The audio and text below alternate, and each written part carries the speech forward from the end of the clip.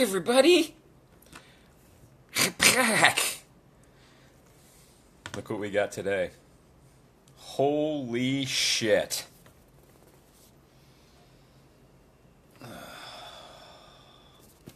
That's right. Look at it. Arrow Video's limited edition box set release of Re-animator. It's backwards. I know. We're here to do a review. We can't fuck around like we usually do. So everybody just, be on your best behavior. Arrow Video might watch this. Wow, the color, the lighting is weird. I'm orange. It's like when you hold something up, it changes like... Look how it changes the fucking picture color. No fucking around! Concentrate, guys. Come on. So yeah, Arrow Video sent me this to review. I've been a fucking Re-animator fan since it first came out on home video. In a lot of ways, it got me into fucking horror big time, or more into horror, by just randomly finding it at a video store, mom and pop, in my little hometown. So I have quite an extensive Re-animator collection. I'm not going to show it to you now. Maybe someday. But I'm a huge Re-animator fan. And, wow. Beautiful. I got to stop sniffing this because there are chemicals and I might be getting a little fucking higher than I was before. So, let's get into it. I'm gonna list off the guts of this. What's inside these discs? Just so, we have that all on the table. Then we'll go into the packaging. And then my opinions at the end. If I can control myself, the opinions will be at the end. It never works that way. I always just start fucking running off. So, in case you didn't know, this is 2 Blu-rays, limited edition box set. All of the Blu-rays have been 4K restored HD. And it contains the unrated version on one disc and the integral version on the second disc. On the first disc is the unrated version. Now, there was, when it was first released, there was a TV and an R-rated version of it, and then there was just the unrated home video release. I gotta stop moving or something. It's changing my light to orange. Is it not? I don't know what to do. Anyway, so R-rated, TV version, unrated. It was at the home video. But they, like, Vestron released the R-rated, if I'm not mistaken, there was an R-rated VHS and an unrated VHS. I've never seen the cut ones ever. It wasn't ever intentional. It just worked out that way. Like I was never in a position to fucking watch them for some reason. I don't remember anyone ever playing it on TV. And if I have the choice at a video store, which I don't remember making, but if I had the choice, clearly I'm going unrated. But yeah, so I've never seen those versions, but it doesn't matter. I'm going off because this has the integral version. We'll get to that later. Let's just hit disc 1, the unrated version. That's the version that most people have seen. So unrated version, 86 minutes. As it always was, should be. The unrated version has mono, stereo, and 5.1 DTS HD audio. All of those to choose from. The original mono, I believe it was originally in mono. There's an isolated score the soundtrack on it. There's new commentary from Stuart Gordon and some actors from the fucking musical for some reason. Whoops! I'm senile. I just gave an opinion. There's old commentary from Stuart Gordon. There's also another commentary track with Brian Usna, Jeffrey Combs, Barbara Crampton, Bruce Abbott, and Robert Sampson. All of those people on one commentary. That one's funny. That's kind of the good one. That's an opinion. I shouldn't be saying it. See, I can't stop myself. I'm all worked up. Oh my god. Dude, I was so excited when I got this in the mail. I'm just like, I was like a kid on Christmas morning. Like, I was just like, oh, they sent it to me. Because they don't always send me everything. If they think it's too good for me, in my app, Monster Movie app at monstermovieapp.com, if they think it's too good for me, they won't send it. I think that they just don't send out, some of their bigger releases, stuff like that. So, it might not just be me. I don't know. Sometimes, but I was like, please, Satan, if I could just ask one more favor, please let Arrow send me the Re-animator limited edition 2-disc box set to review, because I gotta stop sniffing it, because I'm gonna rub it on my genitals. I've been rubbing it on my genitals every night since I got it. Where were we? Disc 1, unrated version. All the special features on that disc. We left off with the commentary track. It also has the feature-length documentary. It's like an hour and 8 minutes, I want to say. Re-animator Resurrectus. Awesome behind the scenes, making of. It's got interviews with the cast and crew. Then we get into fucking interviews. Interviews with Stuart Gordon and Brian Usna. Interview with Dennis Powley, I believe is how you pronounce his name. Powley? Powley. It's Dennis Powley. Interview with composer Richard Band, who is a cool dude. I met him one time, got his autograph on my From Beyond vinyl soundtrack, which I love to death. Really cool guy, and he charged like $5 to sign. Like just the coolest dude ever. Everybody else was charging 25 or 30, and he's like, yeah, $5. He's practically giving them away. So interview with composer Richard Band. The soundtrack on this is fucking amazing. Richard Band's music is great.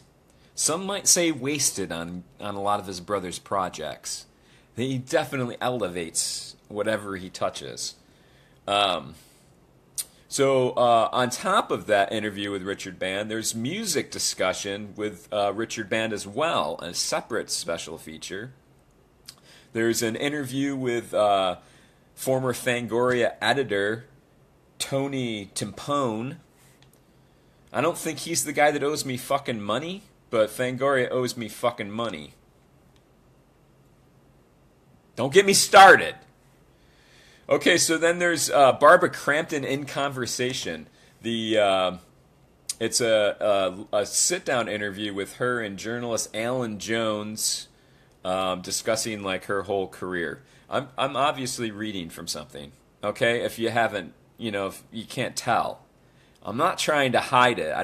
I should have cue cards back here behind the camera. I should have cue cards behind the camera. But I'd still be doing this. You'd be able to tell. Whatever. I mean, how... Yeah, I'm not going to fucking memorize all this shit. What am I, an actor? Another special feature. We're still on disc 1. This is just the first disc. And we're not done yet. The Catastrophe of Success. Stuart Gordon and the Organic Theater. Stuart Gordon talks about his early roots in theater, and it's interesting. It's interesting. When I'm going to meet a celebrity that I care about, I'll actually do some research on that person so that I can find something other than, what they're most commonly asked about. Something off topic for a horror con.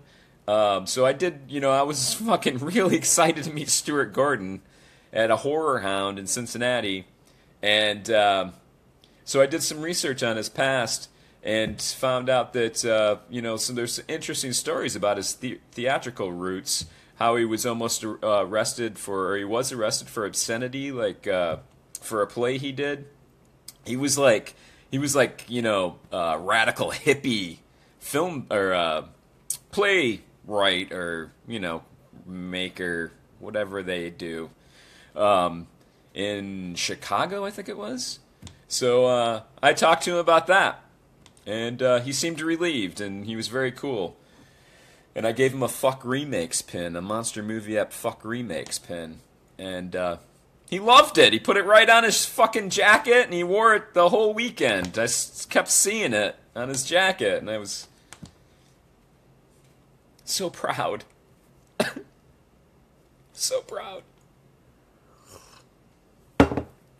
Theatrical roots. Catastrophe of Success, Stuart Gordon, also special feature, still disc 1.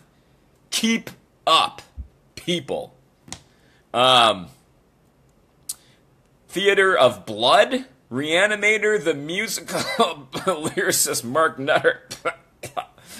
Yeah, there's that on there. Deleted scenes, extended scenes, trailers, TV spots, still gallery, and the screenplay. If you have a Blu-ray ROM on your computer, you can. It's got the entire screenplay on there. That's all just disc 1. Unrated version, all of that noise, 1 disc. Pay attention. We're doing disc 2 now. We're starting now. Disc 2, integral version. If you don't know what the integral version is, it's basically, it came out in Europe. It's not authorized. Never has been, never will be, I don't think. So it came out in Germany originally. Somebody sat down with the unrated version, the R version, and the television version, and edited that all together into one massive 105 minute extended fucking epic version of Re-animator. I've never seen it, just like anybody else that lives in America, unless you got it on a bootleg, because guess what? Arrow Video's the first people to ever fucking release it here in the U.S.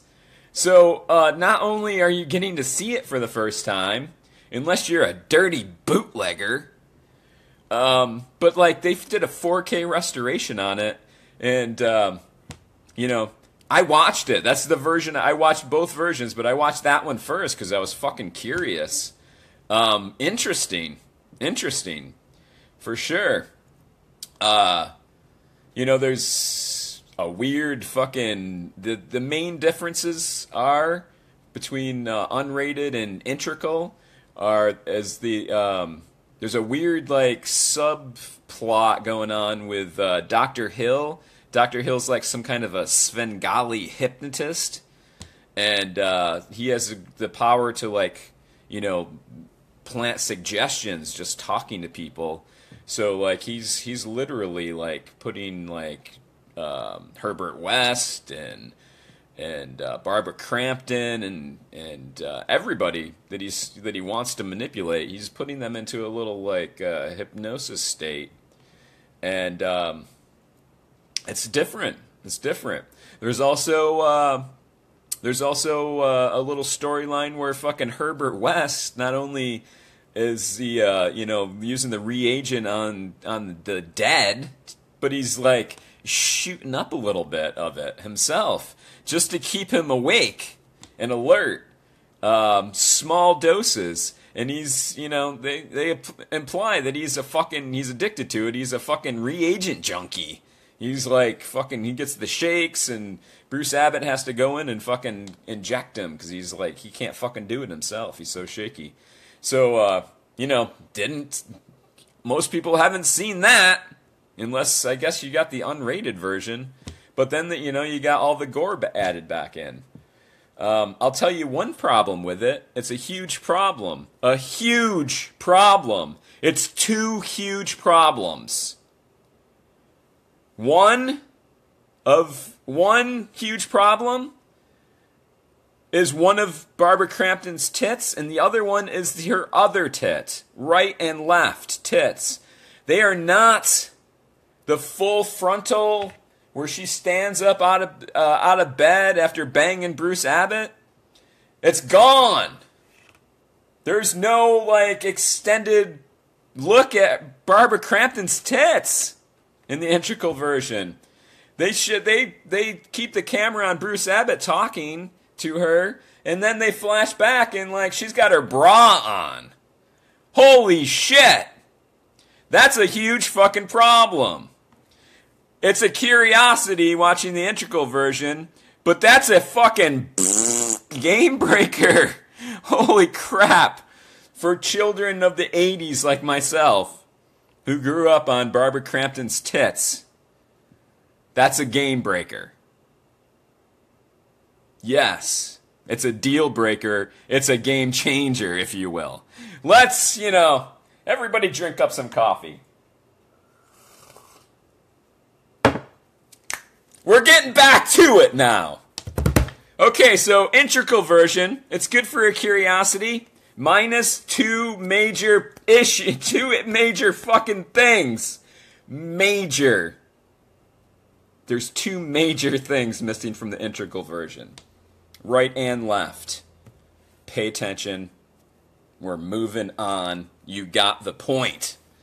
So, integral version, first time in US, I already said that. This one only has one audio track, but it's 5.1 DTS HD Master Audio Surround Sound. Yes, it sounds nice too. It's a good fucking track. New special feature, a guide to Lovecraftian cinema. Chris Lackey, the host of H.P. Lovecraft, the H.P. Lovecraft Literary Podcast. Try to say that fast. He provides, this special feature is actually fucking awesome. And you won't hear me say that very often. Especially about new stuff that they're adding on. But this dude is honest, entertaining. He's got a little bit of personality. But the cool part is that he starts from the beginning of fucking cinema and starts listing movies that were made that were based on H.P. Lovecraft stories, or even like, influenced by them heavily. So he starts with The Haunted Palace with Vincent Price, Edgar Allan Poe, not based on that. It's based on the fucking Charles Dexter Ward story that I can't think of the title of. It's an awesome. It's my favorite Vincent Price movie. But that was the very first adaptation of an H.P. Lovecraft story. Then he goes on it's like an hour long. It's fucking great. Highly suggest that one. And like I said, I'm not a special feature fucking whore. And usually I'm like, I don't want to hear from this fucking dude about his, the sociological fucking meaning of, this fucking movie. This guy's not like that. He's good. Just watch it. It's like over an hour long. It's fucking great. I think it's over an hour. A little more. Also on disc 2, we're still on the integral version.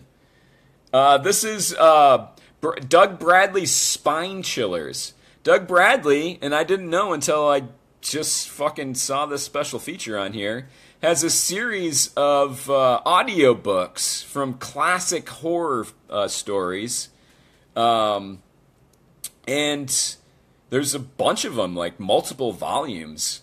And he brings in like celebrities to read these classic like short stories. I think they're usually short stories. I'm not sure if they all are, but most of them, the volumes of them, are short stories, I believe. This one, he has a website. You should check it out. I did some research.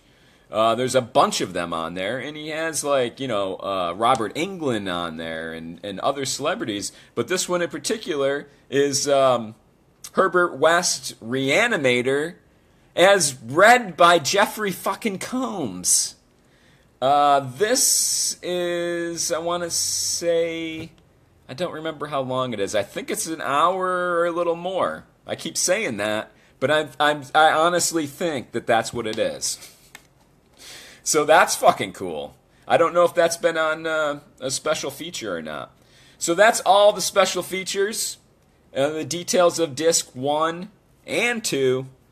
And now we just got the sweet, tender, delicious box, which I'm rubbing my nose on but not smelling. So don't yell. Right off the bat, you look at it, they call it a digipack. I don't believe that's correct.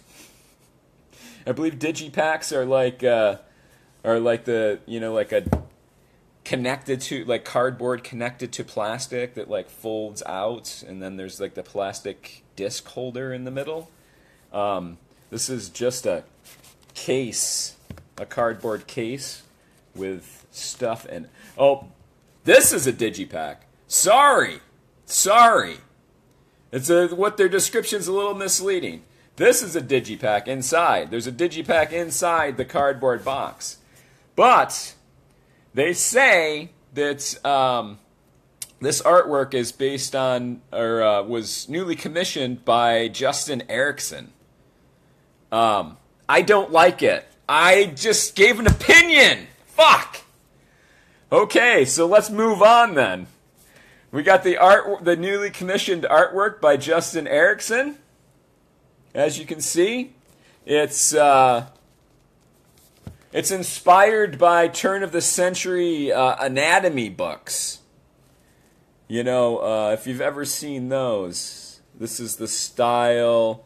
They usually have like a cross-section cut out, and then there's arrows with like listing everything, all the parts of the body. It is inspired by that. That's his take on it. There's more inside, the same picture. We got that, which is just straight turn-of-the-century anatomy. Also inspired. They always had it's like figure 1. I know you can't read that. Fuck you, Facebook, for being backwards. It says figure 1 reagent, but that's like straight from anatomy book. So there's that artwork. Did I say Justin Erickson? Can I say it again and again and again and again? So that's it. They call it a digipack. This is the digipack right here. There's more artwork inside, apparently. There's artwork behind the discs that I'm not going to show you because it's not that good. Damn, that's an opinion. So then there's a collector book, collector's booklet, with new writings, an essay by Michael Gingold. Michael Gingold, everybody. He's like, he's the go-to essayist, if that is a word. We'll use it. We'll go with it. He's the go-to essayist for all reissues. All modern reissues. He writes an essay for all of them, and they put it all in the little book with, quite frankly, people just look at the pictures and then put it back in their fucking thing. I'm just telling the truth. Nobody's sitting down and reading this. 1%. 1% of people are sitting down and reading that. This next thing might be the fucking coolest. Might be the coolest special feature, at least for me. I'm going to show you now. Do you see this? I kind of showed you earlier. You know, artwork. Nothing on the back. Do you know what this is? This is a 92-page reprinting of the 1991, I think it's Adventure Comics? Yeah, Adventure Comics. 3-issue miniseries retelling the story of Re-animator. Now, guess what? This is fucking amazing. It's all bound together. Whoop, there's issue 2. It's got the covers. That might be 3. That's issue 3 cover. I'm going to show you the other cover. That's issue 2 cover. Just fucking cool. And I own them all. I own all of them. I believe I have as far as I know, I have every Re-animator comic book that was released, including the last series. It was like a four issue storyline. I have that, and I have the cover signed by the artist, who I cannot think of the name of. The dude that did, he does everything in fucking orange. And he started out, he like got really famous doing the Archie Undead comics. That was his claim to fame. So, I mean, I don't need this because I have the comics, but a lot of people don't. They're not that fucking hard to, I mean, they're a little hard to find. They're not like at every comic book store. You got to do some digging. And awesome! You can read the whole thing. It's very faithful to the story, to the movie, and just plain tits, everybody. Plain tits. Is that enough? Well, it's not, because guess what? They included 4 postcard-sized lobby card reproductions. They have the reproduction of the original lobby card, art by Justin Erickson on the back, and that's it. They all have the same thing on the back. There's that one. There's that one. There's that one. And that's it, everybody. That's the whole fucking package. Now it's time for my opinion. My favorite part. Yes!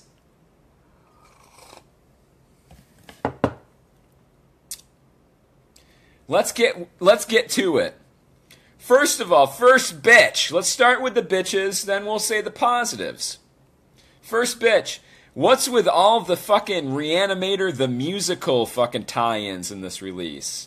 They got like actors from the fucking play doing the commentary with Stuart Gordon. Who cares what they think about it? It's a separate fucking entity. It's not the same fucking thing. No place on the special features of this movie. Go fuck it. I'm not gonna fucking watch that anyway, because it's a blasphemy to me of the original fucking film. So that can eat it. I don't like that at all. There's the commentary, and then they get their own fucking their own little fucking interview that's way too long. They could have put something cool in there. I would rather have, like a group of fucking fans sit down and do the commentary with Stuart Gordon than that fucking bullshit. So that's lame. Sorry, Arrow, that's lame. They don't go together. Release the musical and then put that crappy special feature on the crappy musical release. If you're following me, they're not the same thing. So that bites. It may just be me, but like the integral version, as far as the transfer goes, it looks great. It looks really good, but my eye was catching something, like in certain scenes there was a haziness, like a softening filter or something that was going on. Just a haze, like some of the scenes were hazy. Not a huge deal. Not a fucking game changer, not a deal breaker. Gotta stop saying that. It's deal breaker, not game changer. It's not a deal breaker. But I saw something. If I didn't point it out, you might not notice. It's not a big deal. But there's something going on with that. Some of the scenes were like from a different stock or something, and they were trying to like smooth them out. It looked a little squirrely to me. So there's that. I can't say it enough. The integral version does not have Barbara Crampton's tits. Is that a complaint against the box set? They didn't even do the integral version. But no tits, no tits, no tits! No Barbara Crampton tits on the integral version. Do with that what you will. I'm clearly upset about it. Next! Not a knock on Arrow. Well, it kind of is. Most, like 99.9% of the special features on this box set have already been used on other releases. Like it's pretty much like word for word the Millennium DVD 2-disc set from Image. I'm not sure about that, but like almost all of them are on here. And there's others from previous releases. There's already been another Blu-ray release of Re-animator from like fucking Warner Brothers or somebody. I don't know. But there's a ton of special features on that one. But most of them are not new. There's only a couple that are new. The rest have already been done before. So there's not going to be a whole lot of surprises if you're a special features fiend. Special features fiend. You're not gonna be like, I have to run out and get this just for the special features. You probably should just hold tight. Wait till the next definitive release comes out on 4K Blu-ray. Just wait for that. It'll be like a couple weeks. You'll be good. What else do we have? I hate the artwork. I don't like it. I know what he's going for. I don't think it's particularly well done. I mean, like the imitation of like the anatomy book part looks good, but if you're looking at the artwork of the characters from the movie, it's not doing it for me. That being said, there's maybe like 2 releases ever in the history of reissues that I've preferred the newly commissioned artwork over the original. So I'm a purist. I don't like that. I usually don't. So there's that. Now the positive. Let's get right into it. The transfers are beautiful for the most part. Especially the unrated version, beautiful. The sound is amazing, and you have lots of fucking tracks to choose from, including commentary, like tons of, like you go through, like you hit your audio button on your remote, And it's like fucking 10 fucking tracks you have to pick from. It's almost too much. But that's not a complaint. So yeah, you got that. What else? We're on the positive, right? We're not complaining anymore? I forget. Somebody tell me. Yeah, so there's the transfers are beautiful. The audio is beautiful. There is almost on the combined. I did the math. I literally sat down and did the math. Almost 7 hours of special features on this release. 7 hours. That's a lot. And I do math good. So, holy shit. I mean, that's like, you could spend a fucking work shift just watching the special features with your lunch break, right? You get an hour lunch, 7 hours. It's a work shift full of special features, everybody. Holy fuck. Everybody calm down. It's too exciting. My last positive, well, the other positive is it's got the fucking integral version that I finally got to see, you know, and the first time ever released in the U.S., unless you're going to the bootleg table at the fucking con and getting the shitty overcharged bootleg for fucking $20 or something gay, then you may have seen it. But the rest of us, or if you have a multi-region Blu-ray player, DVD player, and you shipped out, you shelled out for that fucking $20 of German shipping to get it, the rest of us haven't seen it. And it's worth seeing at least once, even though we're minus the tits. So that's fucking awesome. And a guide to Lovecraftian cinema with that lackey character. Don't focus on the way he's dressed. He looks a bit like a freaking dork, but he's entertaining. He's entertaining, and it's a great new special feature for me. Just, you know, the history of fucking H.P. Lovecraft and cinema alone. You know how much fucking research you would have to do to sit down and fucking track like every single movie from the beginning of fucking cinema that is based on H.P. Lovecraft. He did it all and tells you about it in a fucking hour. It's really fucking cool and interesting.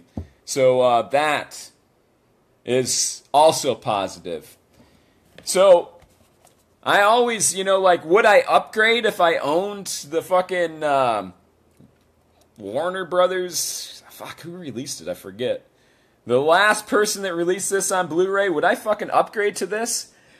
Jesus fucking Christ, yes. Oh my God. You'd have to be stupid not to. It's a beautiful, beautiful fucking thing with a lot of fucking work put into it. Don't let me fucking, my minor complaints deter you in any way. Because, you know, I like to bitch, quite frankly. And, you know, I bitch the small things. There is nothing major wrong with this. So, would I upgrade? Fuck yeah. I found another negative. I'm going to throw it in there. I forgot to say it. These lobby cards are not fucking all that great. The back is nice. It's printed nice, but they did a little kind of matte on the front. It almost is like it would rub off. The ink would rub off this. If you rubbed a little bit on it. I don't know. It's not. I mean, like I think even the resolution looks a little off. That's maybe not. I mean, I don't know. They're not super high quality, but you know, who's buying it for the postcards anyway? That's my final bitch. I swear. Oh, we got a comment or a question. Chris Can says, I may have to try to get this release. The UK didn't get it on Arrow. Wait, the UK didn't get it on Arrow, but we did get Bride of Re-animator. Yes! Chris, you get most of the good stuff. Because of the American legal system, all of the good movies, most of the good movies are tied up. So, like, if you did a comparison to the Arrow UK releases, to the American UK releases, you guys get a majority of the awesome stuff. And, you know, we get, like, every once in a while, we get lucky. And we get something good. But, it's worth getting if you have a multi-region Blu-ray player. Wait, what region is this? I should say. You know what? You don't even need. It's multi-region. You can play it over there. A, B, and C. Right there. So, yeah. I would pick it up. Haha, definitely. But you get those amazing Scream releases. Scream Factory. Yes, Scream Factory is awesome. So yeah, wrapping up my review. Thank you, Chris, for the questions. Would I upgrade? Fuck yes. Would I buy it if I didn't own a copy of Re-animator? Fuck yes. It's not a question of should you get it. It's an IQ test. Arrow is sending this out to the world to see who the smart people are. And you can either, you can accept the challenge and pass and say, yes, I'm a smart person. Or you can not buy it and fail. And they'll single you out. And eventually the trucks will come and take you away to a special island. Probably Australia. It's a joke for Chris. He knows. That's it, everybody. It's a short review. An hour into it. I'm going to be back on Friday to show you what I found over the weekend. My weekend of scrounging. And that'll be Friday at 2. I've got more stuff coming up that I will announce later. Until then, Monster Movie app at monstermovieapp.com. You can install it on your iPhone or an Android device, or if you are this dumb person that got Fire from Amazon, you can get one of those. But, yes! I will see you Friday. Thank you, Arrow, for being awesome and releasing this here.